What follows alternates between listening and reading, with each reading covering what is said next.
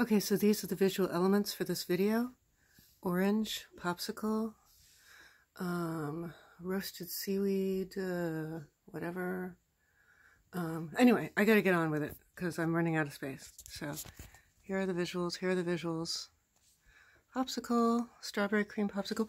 Dougie! Okay, so I was just explaining to my beloved that although I really like Screen Prism, who has since changed their name to The Take, which I think was a mistake. It does sound too much like The View, and The Take was a great name. No, excuse me, I don't like The Take. Screen Prism is a beautiful name.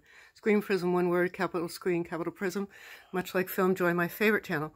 So The Take had an idea that what's wrong with 50 Shades of Grey is that it's a fantasy that a man who's achieved something really great would be interested in a young woman who's achieved nothing.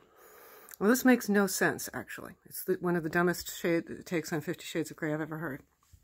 I think Twilight and 50 Shades of Grey reflect something that's happening in the collective unconscious, and therefore can't be dismissed as crap. It has to do with men and women and power and gender, and guilt and transformation and reassimilation. You know, you have a revolution, but then you have to reassimilate. You know, like punk broke all the rules, and then post-punk brought back. You can have a post-punk love song. I don't know if you can have a punk love song. Anyway, so Anastasia is not a loser by any stretch of the imagination. She, my boyfriend interrupted and said, isn't she valedictorian?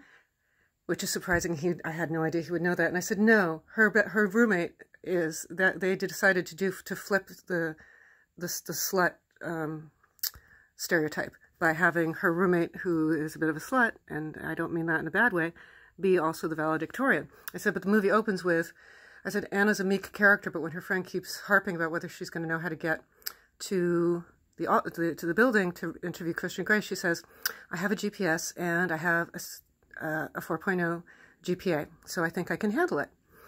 And then I mentioned that when she graduates from college, she gets a good job on her own.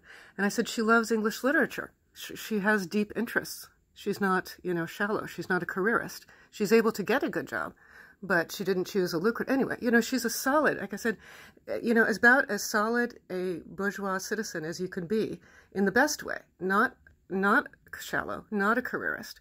I said she comes from a good family. Her dad died, and her mom's been married 4 times. An incurable romantic, but her mom is extremely emotionally present. She didn't show up for the graduation, which is weird, but that's a plot contrivance. Her mom is extremely emotionally present. This is our commitment ring.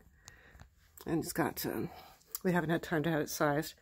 And I don't think I'm ever going to wear it on the engagement finger because the rock is so big. It would look weird on my finger. But anyway, yeah, I bought it myself, but, you know, he buys things too. And that's, so who knows? We probably both think we spend more. So, okay, so, you know, she comes from a really together family. Her stepdad's great. Oh, yeah, the stepdad who raised her, she considers her father because she didn't know her father, really, and she loves him to death. That's solid stuff.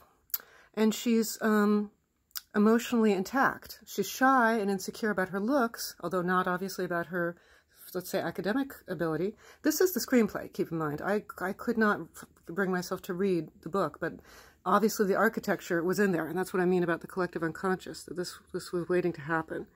Now, some women want to be submissive, and they want to be submissive in the bedroom and not in real world.